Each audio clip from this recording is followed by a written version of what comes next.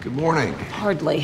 One of my PAs quit an hour ago, and I have to reshuffle next month's schedule. It's nothing. I woke up in the wrong bed this morning. Any bed you're in is the wrong one. That's not what your mama said. Oh, snap. I'll be going now to Human Resources. He started it. It was a neighbor's kid's bed. Luckily, Esteban still likes sleeping with mommy. How drunk were you? Oh, yay drunk. Are you okay?